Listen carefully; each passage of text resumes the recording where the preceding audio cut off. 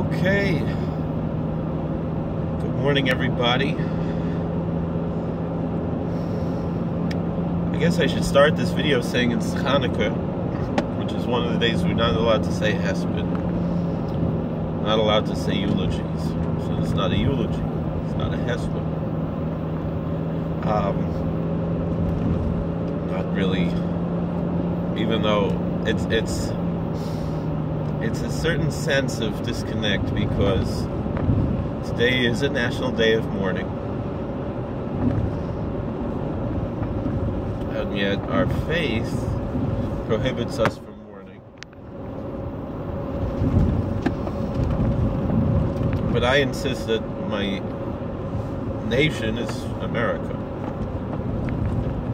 Judaism is my faith, it's my religion, it's my way of life. It's not my national identity, although I know for certain Jewish people that's how they characterize their Jewishness, including religious people. To me, my national identity is American, and I believe biblically there is support for that concept. Moses was called an Egyptian. Uriah the Hittite and Doeg the Edomite, even though Doeg the Edomite is not certainly not a person that we want to emulate. But they were called Hittites and Edomites not because of their ancestry, but because of where they resided. And so Moses was called by his future wife and in-laws an Egyptian man. So I'm an American, even though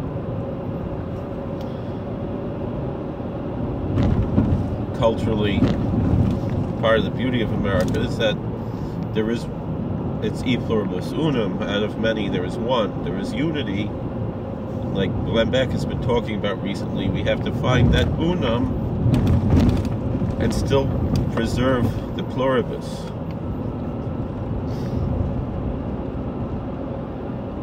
That we live in a pluralistic society that contains a certain level of union.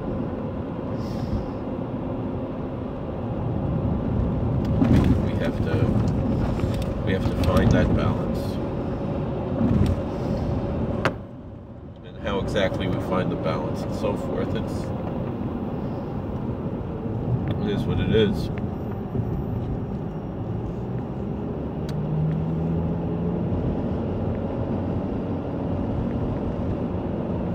And so, in the pluralistic aspect of my identity, it's a day of, not a day of joy as much as a day of thanksgiving and praise.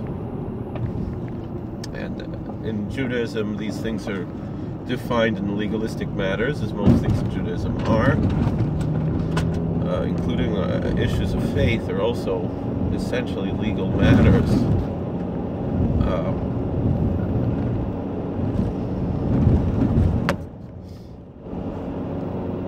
I don't mean that in a negative way, that certain critics of our faith might intend it. I just mean it in a factual way. And so thanksgiving and praise are specifically issues of liturgy. That's how we manage it.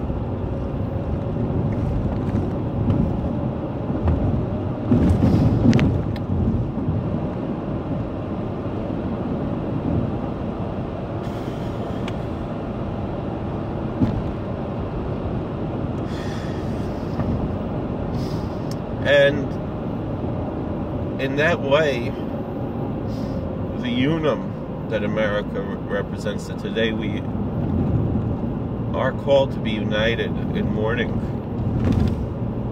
President George H.W. Bush,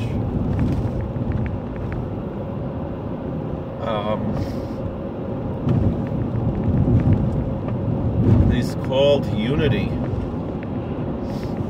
More than although it's a day of mourning, it's not a day of unhealthy, excessive mourning. I don't think anybody is engaging in that, although certain people might be, I don't know. But certainly a day of thanksgiving and praise. And we're thankful to God and praising God that we have someone, a human being, who is worthy of thanksgiving and praise. That we have to, because he was a man who exuded thanksgiving and praise.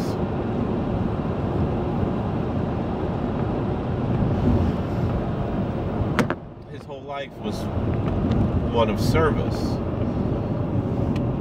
and of humility, graciousness, gratitude, and positivity for the most part, trying to, when it was appropriate, which was most of the time. And even when he was negative, it was still with a modicum of respect. That was his way of approaching things. I'm not saying that in any way to criticize people who have a different way, because e pluribus unum, out of the plurality of different types of temperaments and so forth, we still share certain aspects of unity. And so there are certain people who their modicum of service and so forth is one of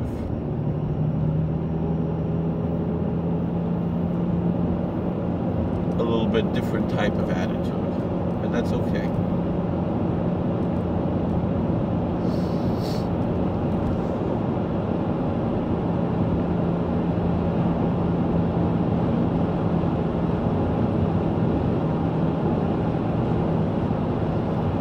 So let's discuss a little bit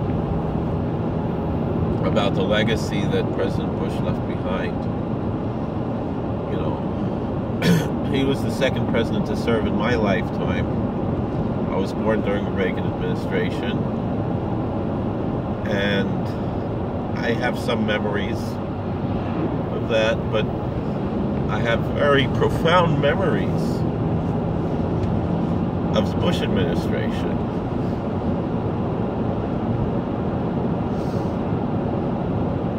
Very clear memories of the Bush administration. I was already 5 years old until I was about 9 years old.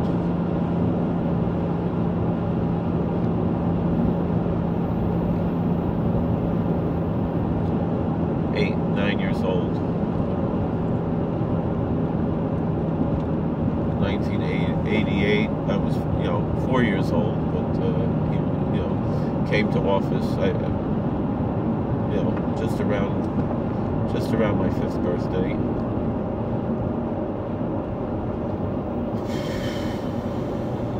And President Clinton came to office just around my 9th birthday, and so I remember these aspects. I have a first cousin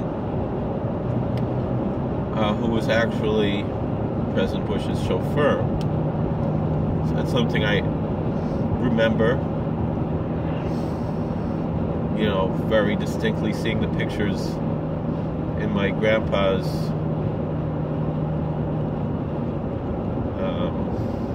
home. My grandpa being someone from that generation, a little older, not much, about the same age, a few years older than President Bush, and the pride that my grandpa had, that he had a grandson who, in the pictures of my cousin together with the president, that was certainly special. Although I'll be honest with you, in these past few days, I've learned things, I think maybe we all have, about President Bush.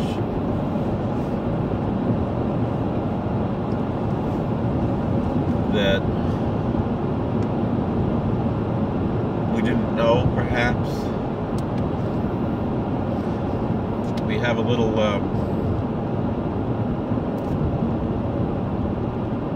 play on words in the Jewish tradition. You know, each week we have liturgical readings from the Pentateuch, from the Torah, and they go through an annual cycle. And so what we tend to do is we give a name. And this is you know, at least several centuries old, really a bit older.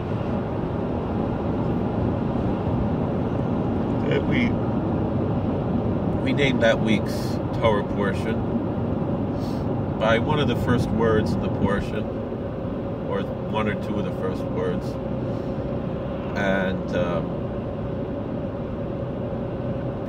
so 3 weeks in a row comes out usually sometime in the spring. It's not exactly, you know, like for example now Miketz usually comes around Hanukkah, and it's Hanukkah now. So in the spring we'll have Acharei Mos, Kedoshim, Emor. Those usually fall around Passover time, but that's not really what we're talking about now. So those are three weeks in a row. I mean, it's interrupted. The liturgical readings are interrupted for Passover. So Acharei Mos means after death. Kedoshim, holy ones. We should be holy.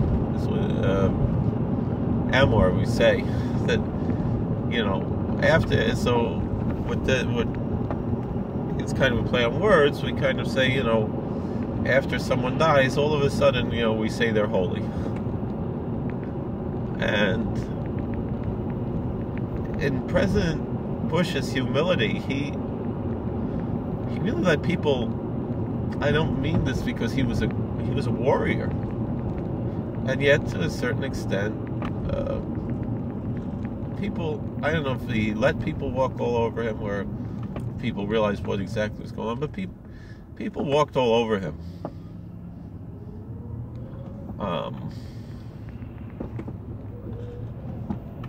And yet he was able to accomplish great things despite that.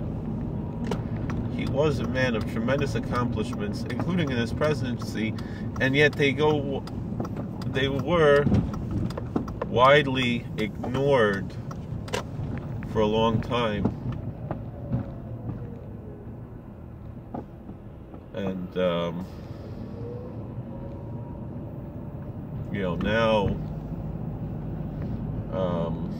you know, they're getting some attention that they didn't get back in the day.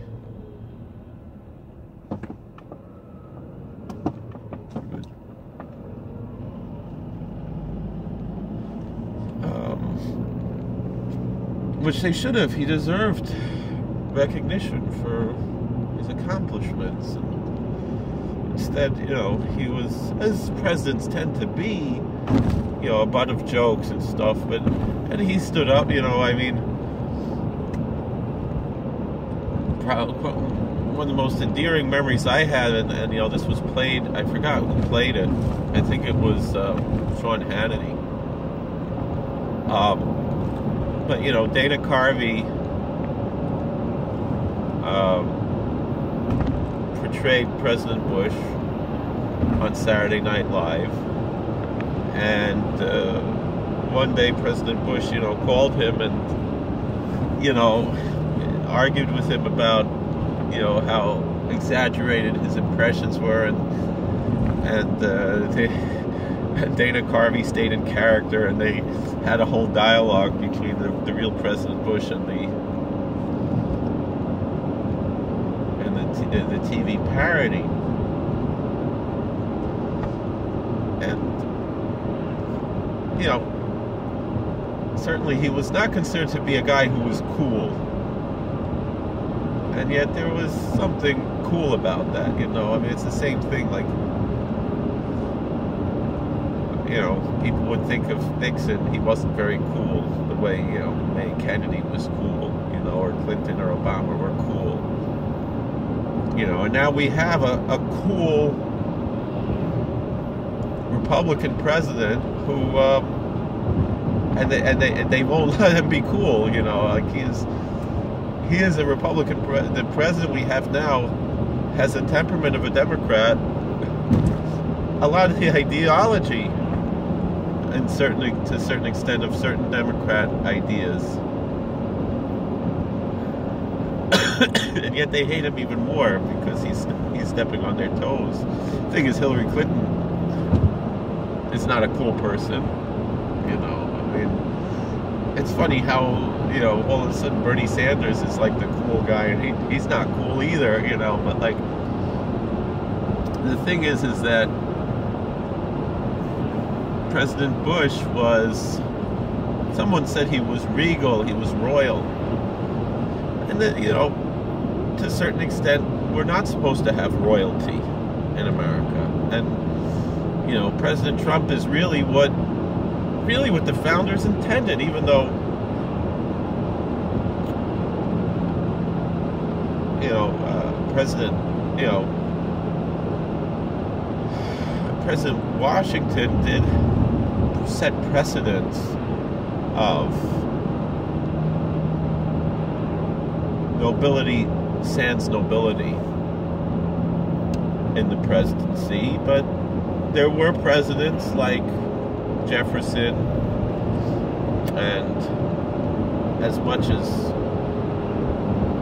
I'm not a fan, but Andrew Jackson, who was very popular, but who was a horrible person, who had a different approach in the presidency. And, you know, I'm a big admirer, though, of Jefferson, and Jefferson was very upset with Jackson. He was very uncomfortable when he heard about Jackson, but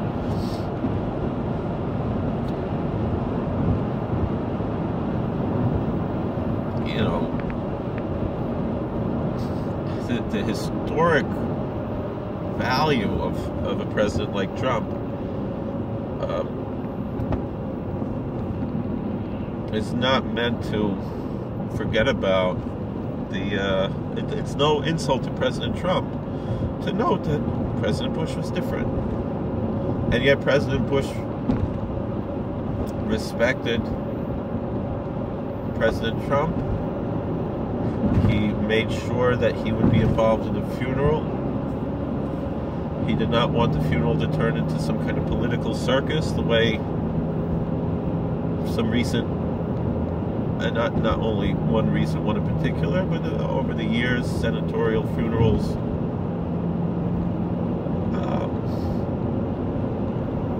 have turned into political circuses.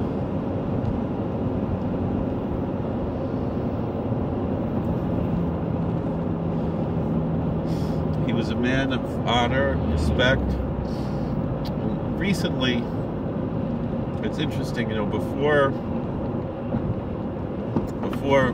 President before President Bush passed away, I watched a video with several Rabbonim. I don't know what the occasion was, but going to visit President Reagan, and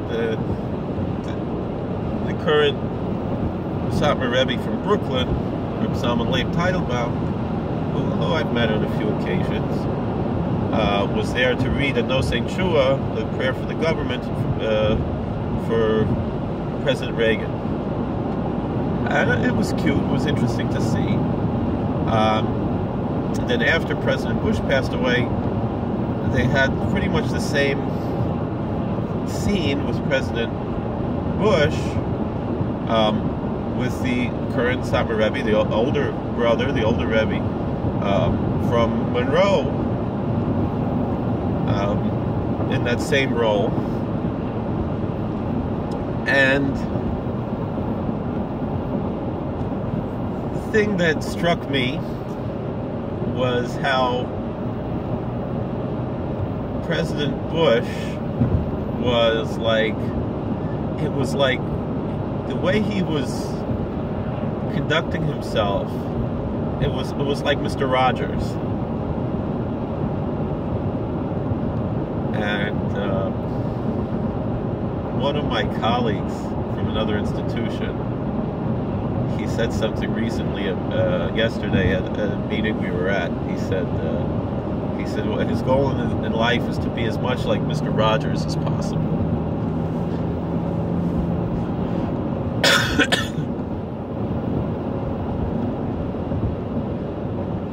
And this guy's not like Mr. Rogers. That's the interesting thing, which I think shows that he's working on himself.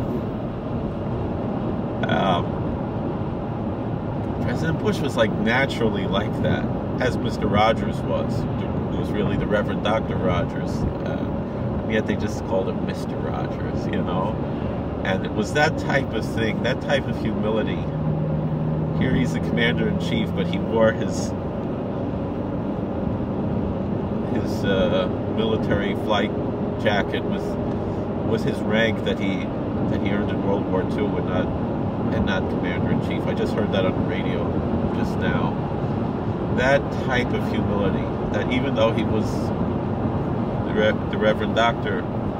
Fred Rogers, he was Mr. Rogers, and even though he was the commander-in-chief, he was still just Mr. President. He was exceedingly humble, and yet he accomplished great things. And I would say it's unfortunately that the people didn't recognize that. I mean, at the time, I remember the re-election campaign, and there was Kids Pick the President.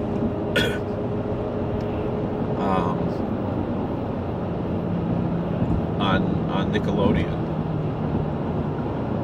and I remember that very clearly in 1988. I'm sorry, in 1992. Kids Pick the President. I remember in 88 too, but I remember it more in 92. I remember when Ross Perot went on the TV. He had bought out, for some kind of campaign speech, and he bought out prime time on all the networks. And my father saying, "Oh, that's going to be our next president, Ross Perot." And obviously, that didn't happen.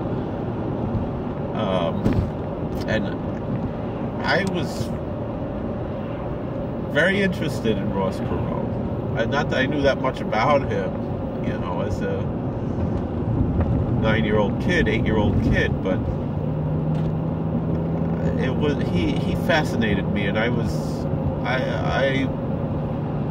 felt that if at the time, with the Kids Pick the President thing, I don't know if I actually ever sent in a postcard for Kids Pick the President, but if I did, I'm pretty sure it might have been a phone call or something. I don't remember how it worked, Kids Pick the President, but I was all in for Ross Perot. And at this point in my life, I probably would have voted for George Bush, but the thing is hindsight is 2020. I mean, there were all kinds of always conspiracy theories and all kinds of negative things, and not only that he was the butt of jokes, but people really believed that this man was something different than what he was, and that he was portraying something different. And I enjoy hearing about conspiracy theories and things, and some of them are pretty weird.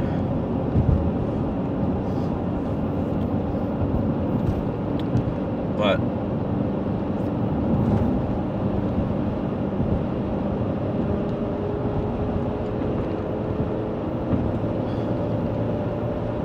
when it comes to these issues,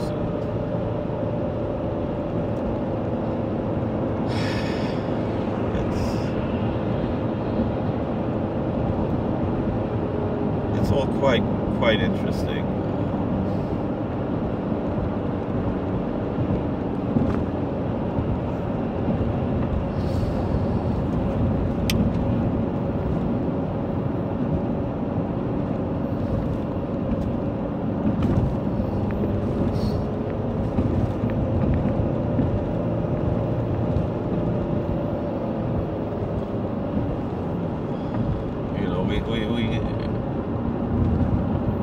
I'm happy I didn't hear any of that stuff. You know, although I'm sure there's going to be, I'm sure I'm going to hear about it later.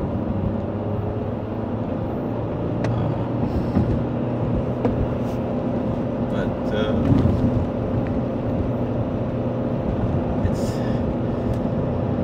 it's really hard to talk about this because it's, you know, I'd much rather sit and listen than talk. So I hope I'll have some time at some point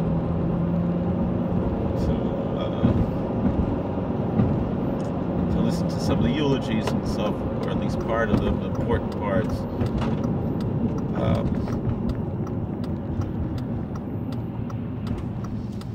But I certainly was touched by two things, same things that Glenn Beck brought up, but maybe some of my viewers aren't following Glenn Beck. But there was I think it was in USA Today, it was a cartoon that had President Bush arriving in heaven with his airplane. And he had a little girl who had died when she was very young, with cancer, and she was 3 years old or 5 years old. And there was a little girl together with Barbara Bush and said, "We waited for you."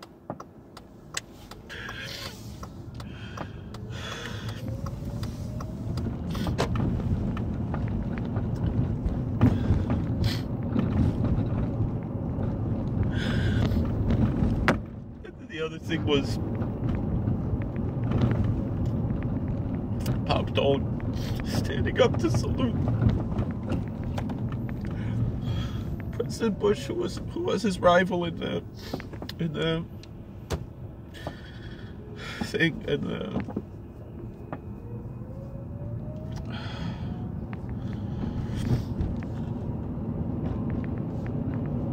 he was his rival in the primary, and he stood up. He paralyzed everything to salute.